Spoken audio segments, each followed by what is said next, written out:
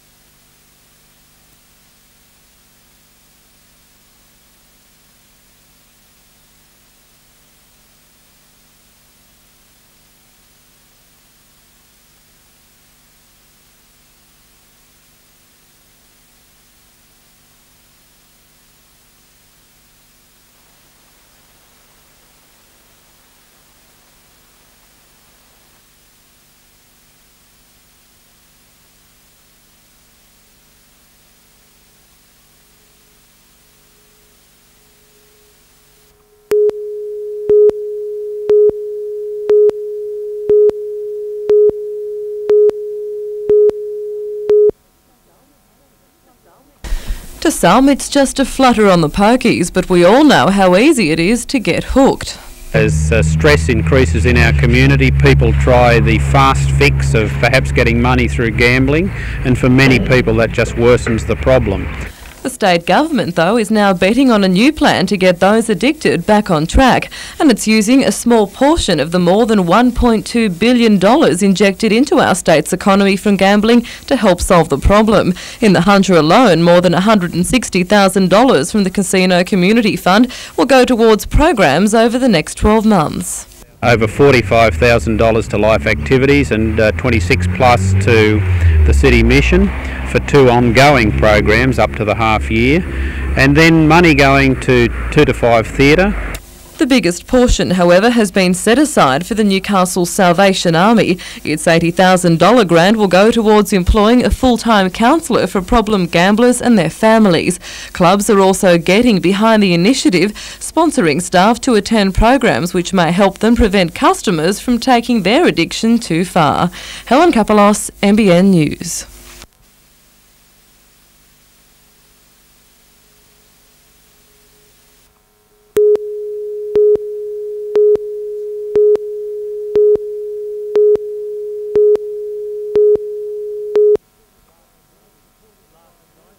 Last night, supporters arrived early to help save a hospital which staff say is failing everybody. It's made more and more difficult every day. The conditions that we work in are really substandard. And is it putting patients' lives at risk or not? Not yet, but it could soon. That's our worry. At the rally, a video showed patients in corridors, overcrowding and a lack of privacy. Professor David Henry lamented that empty beds sit behind chained doors at the Mater.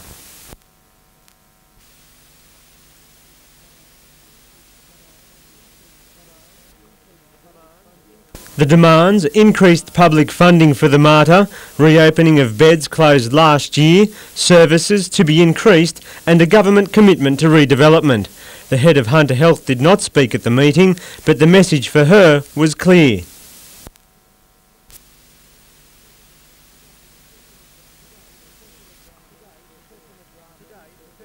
Today, Professor McGrath met with her board. She says it's determined to complete a plan which will see $200 million worth of capital improvements to Hunter Health. $70 million of those are earmarked for the Mater, but the funding is to be paid for by a not-for-profit partner. Professor McGrath won't be going to the government for extra money and wants those campaigning for separate public funding for the Mater to stop and help the implementation of Hunter Health's plan. Why should I go to government and say, give me $80 million and we'll forget about it and let them forget the rest? We want the total package.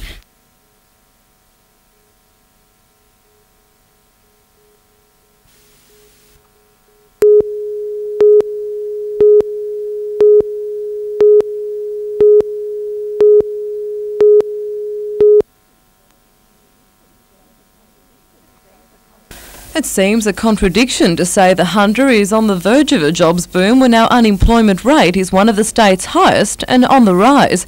But economists say that doesn't matter. Even with the increase in interest rates and with the impact of GST, we do see that growth continuing over this year. Behind the optimistic outlook is a recent surge in consumer confidence and a new influx of people looking for work with a higher success rate. In fact, the figures reveal the Hunter has more people in a job than ever before, with more than 260,000 people now in full-time work. But there's no doubt there's testing times ahead, with the retrenchment of BHP and more recently national textile workers still to be factored in. The fact that our unemployment is still so high is a clear indication that there are groups in the community who are not sharing that economic growth. And there are calls too from those outside the region claiming the area has to market its strong qualities to potential investors. In the US, there's a lot of places the size of Newcastle who are attracting investment and quite large technology firms because they have all of those lifestyle, population, demographics that those sorts of companies want. Helen Kapalos, NBN News.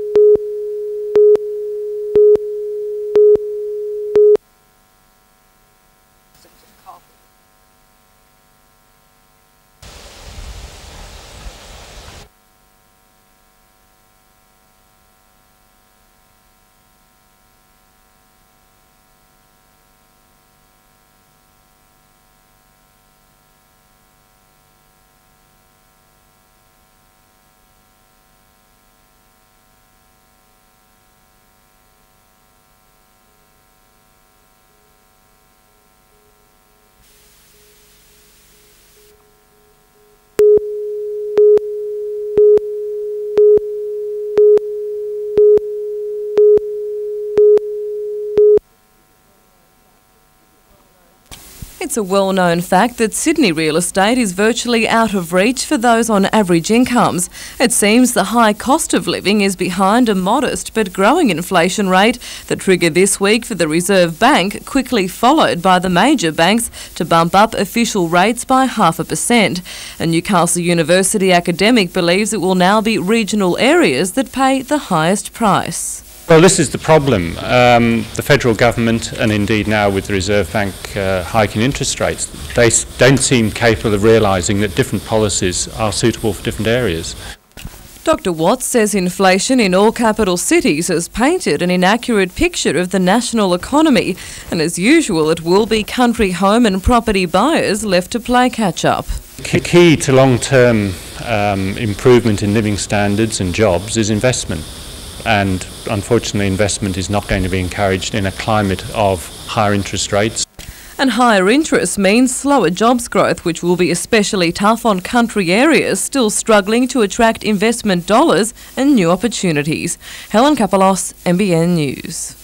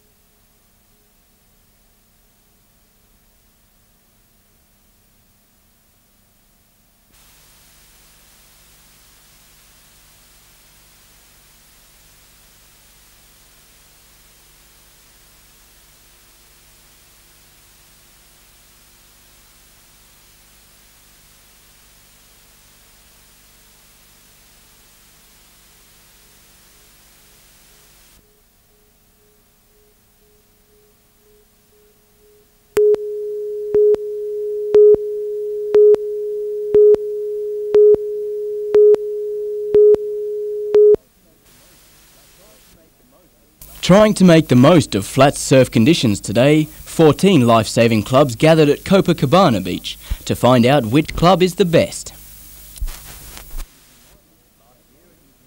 Last year it was Umina who took out the honours, and this year they did it again.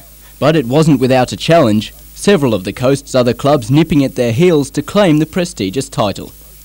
Meanwhile at Avoca Beach, the longboard surfing enthusiasts also battled the small surf to try to take out round 9 of the Longboard Legends series. We've had very average conditions, unfortunately. The surf's in the 3-foot range, but the banks aren't working properly. We're hoping for better conditions tomorrow for the semi-finals and the finals. It's only the second year the event has run, but already it's attracted more than 60 competitors and could even earn some riders a spot on the Australian team. We'll be part of the Australian longboard circuit for the professionals, and that is used to pick the team to represent Australia at the next World Titles. Surfing continues tomorrow with the professional division taking to the water around midday. Adam Harper, NBN News.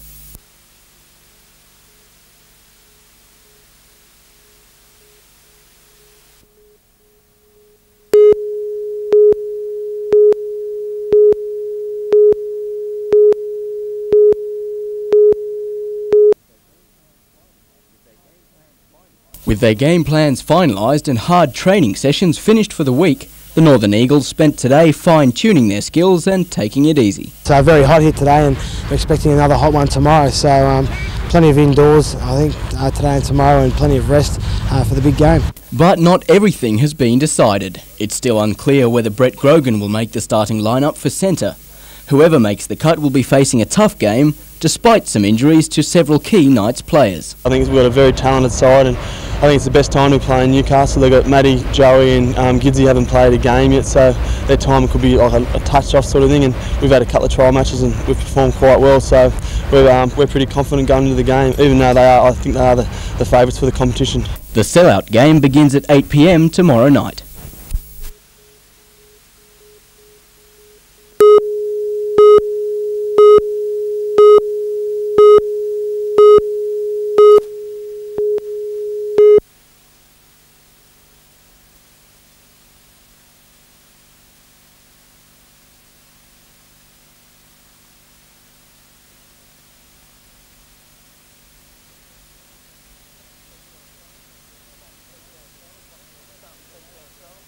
something that keeps you out of trouble. Cops are always on your case about doing burnouts and that. We'll keep away from that, get the crowd into something else, something you don't get in trouble with all the time.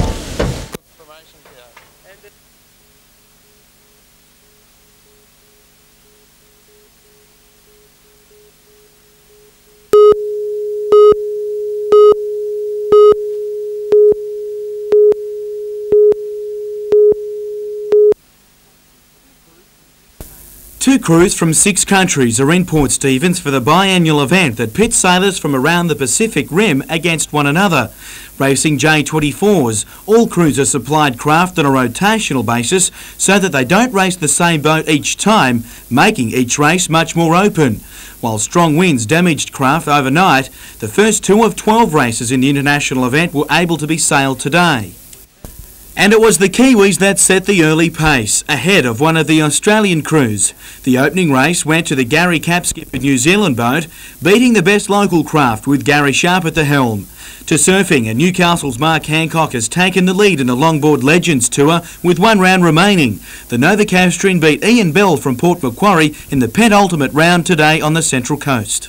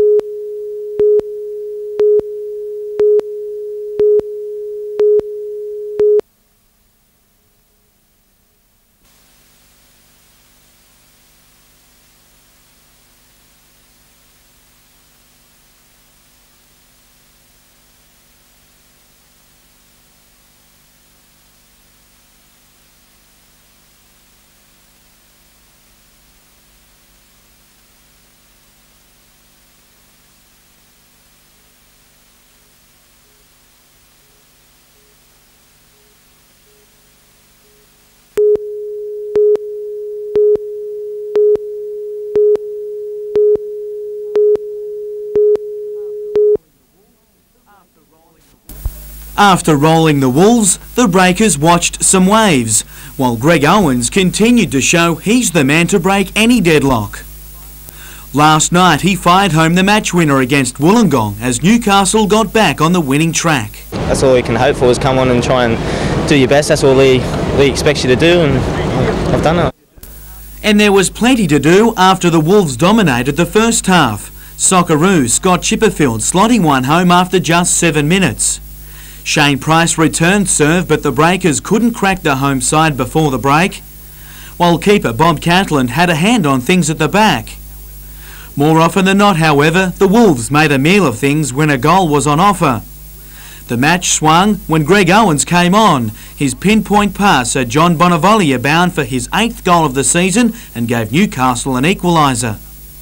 In fact, all the substitutes played a role. Damien Smith almost gave Newcastle the lead with this. Bonavolia and Owens both had shots blocked in another scramble in front of Wollongong's goal. The Wolves saved, but far from safe. This time, fellow substitute Travis Dodd laid the trap, luring the Wolves away from Owens, who squeezed off the shot that killed the home side's chances.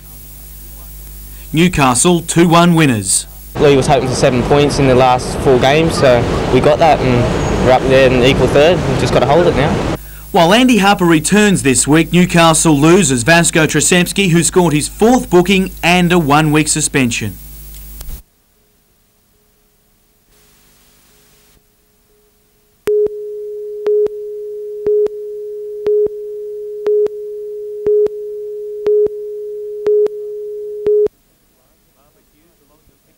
Barbecues along the picket line have become part of everyday life for many of the 350 sacked workers. Today they took their barbie to Sydney, setting up outside the waterfront mansion of National Textiles Director and brother of the Prime Minister, Stan Howard.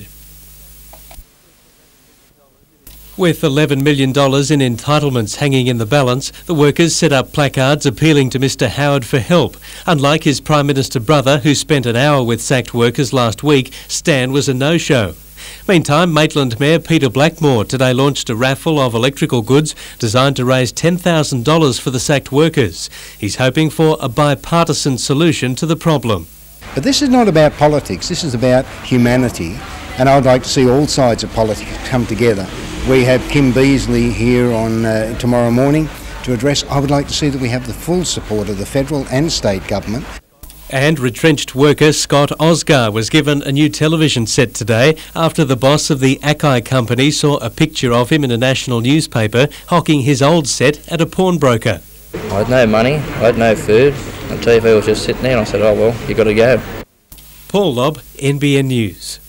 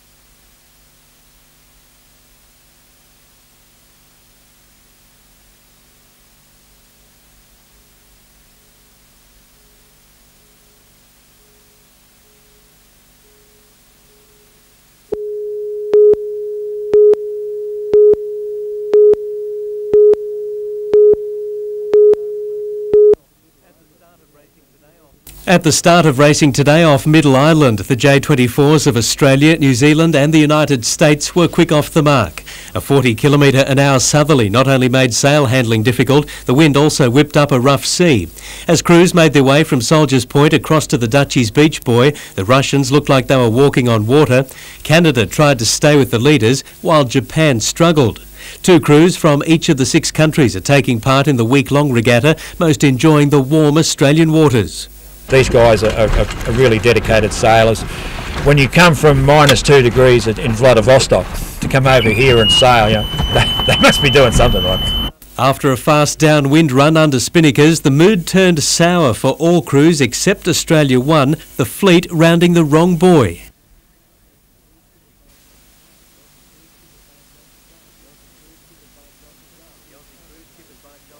The Aussie crew, skippered by John Sharp, was home and hosed, local knowledge paying dividends at the end of a difficult day's sailing. Paul Lobb, NBN News.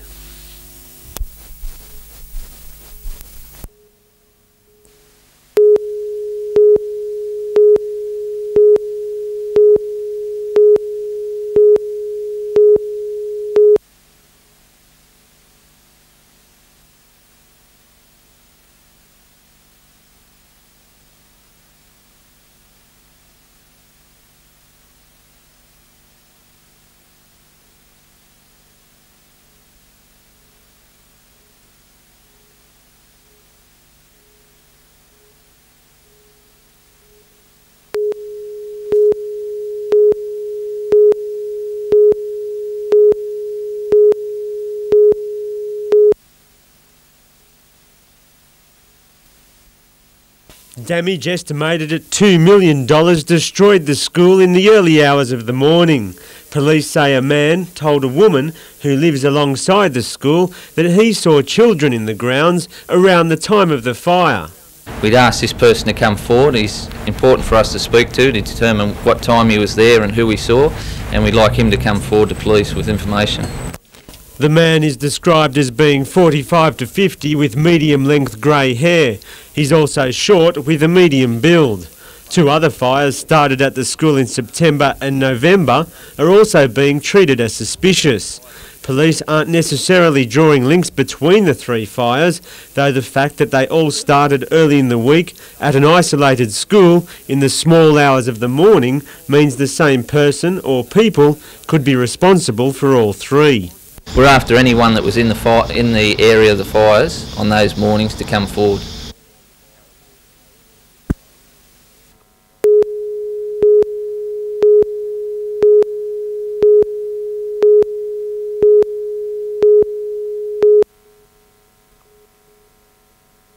Today, members of the Victoria Central Newcastle teams were back in the water after making waves at the weekend. Both the men's and women's sides scored convincing wins in the State Country Championships on the Central Coast. Kim Van Husted has played a part in all of the 12 women's titles and isn't getting sick of winning. Definitely not. Every year there's new teams and new girls coming through, a lot of young girls that we haven't seen before, so it's always good to come away with a win. Both teams are performing so well they're certain to contribute plenty of players to a State Country side, which will contest the Australian Championships at Easter. And their dominance could be set to continue, with the game's local ranks growing. It's the oldest Olympic team sport, and with the Olympics in Sydney this year, there's a lot of junior interest and a lot of junior development going on, especially in the Newcastle area.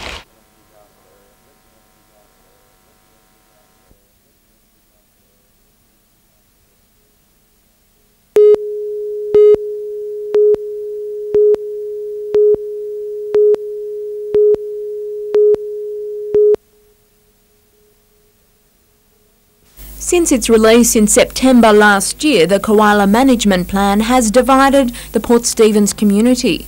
But today its authors hope to allay some of the confusion surrounding the document, which, if accepted by Council, will be an Australian first. We know that it can be a little bit tough, but just bear in mind that you're the only council in the whole of the country that's come this far, and it's a terrific step ahead and quite historic, really.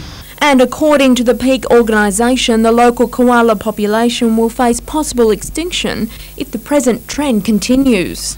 The koala population in Port Stephens is so under threat that it makes me sad pretty much every day of my life. But this is a koala population that has a document that could save it. The idea of setting up sanctuaries to house the koala population was dismissed by the foundation. If people think that they can throw them into a small piece of land and put a fence around them and then charge tourists to come in, then not only are they diminishing the koala's sort of dignity, but you might as well just start a zoo. The plan, which is still on public display, will be discussed again tomorrow night by Council's Consultative Committee. Tanya Carlisle, NBN News.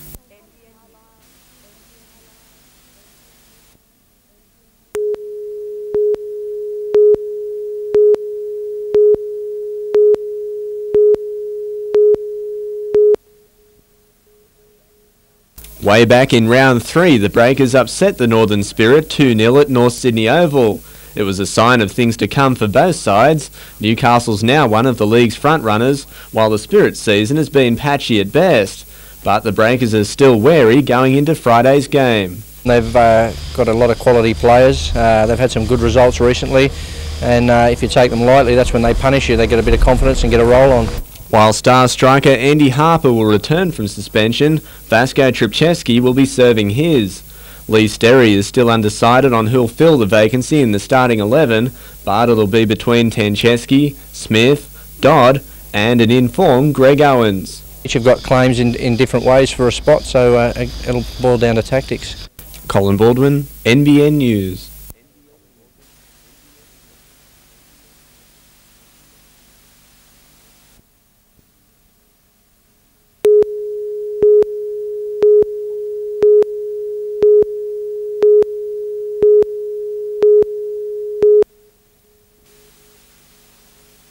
The Clarendon Hotel has been described as the cornerstone of Council's $10 million civic redevelopment, which is why councillors had little room to move in approving its redevelopment, despite the addition of a new gaming lounge in the inner city premises. The council, if it didn't accept this provision that we accepted last night, it means that we haven't got a tenant, we haven't got a hotel perhaps, and that's not what we wanted. We obviously want to see the Clarendon go ahead. because it will be a high-quality boutique hotel. Also influencing the outcome is state government legislation which rules that hotels are automatically allowed to have a gaming lounge. And council probably won't complain about the fact that the council-owned premises are expected to return ratepayers more than $100,000 in annual revenue. But the Lord Mayor says council has a very different stance on taverns near shopping centres, a view that will soon be reflected in the drafting of a new local environment plan. I believe the community are concerned about that aspect. It's not healthy where mum takes the kids shopping and puts them in a plaza somewhere and goes into a tavern and plays gaming machines. Helen Kapelos, NBN News.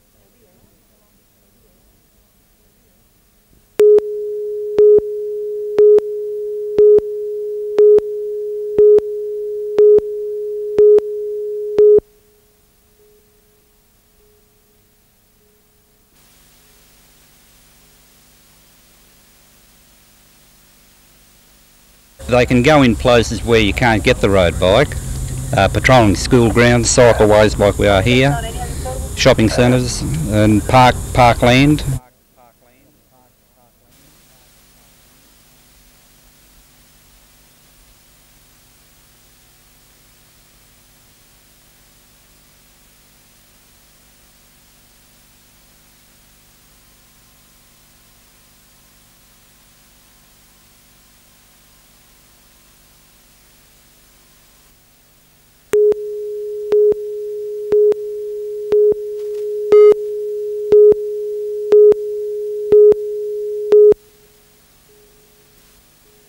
Conditions were challenging at Port Stephens again today as crews from 6 countries battled for line honours. In a 40km/h nor'easter, Australia too was quick off the mark, with the United States following in its wake.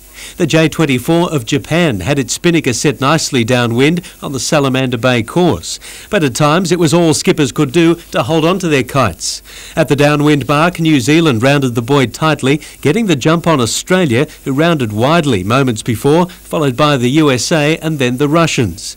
But the race belonged to Australia. The USA was second, Canada third. Canada leads the point score by the barest of margins over New Zealand and Australia. The winner will be decided during the 12th and final race tomorrow.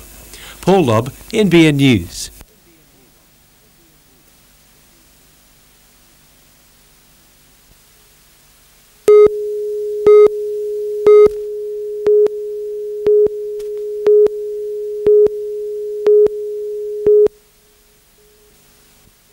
The program is the brainchild of Lake Macquarie Council's Road Safety Officer Scott Pickering and will be trialled over the next 12 months. It involves training parents to take students through a 4-week course on road safety, teaching them basic rules such as signalling as well as always wearing a helmet. Well, of course, the importance of safety helmets and other safety equipment like lights and fluorescent jackets is explained to children, but the main purpose of this training course is to train them in the skills to ride safely on the road. According to Mr. Pickering, it's all about encouraging children to be aware of the dangers so they can better take care of themselves while riding their bikes. Initial training is conducted off-road. Once they get to the required standard, the training is completed on lightly trafficked roads near the school. So they get the realism which helps them retain the knowledge much longer. The initiative has impressed the state government enough for it to provide funding. It's hoped other local schools will adopt the idea. Amanda Bolger, NBN News.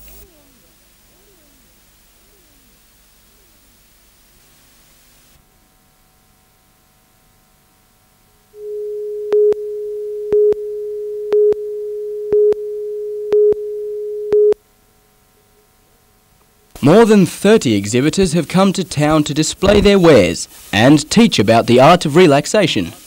The festival is called Positive Change in the New Millennium and has attractions ranging from the simple and new to the old-fashioned. And if it all gets too much, there's always somewhere to put your feet up for a while. The festival wraps up on Sunday. Meanwhile, local artist Mark White will be displaying his latest comic-style works over the next few weeks, after the official opening of his Testing the Water exhibition today.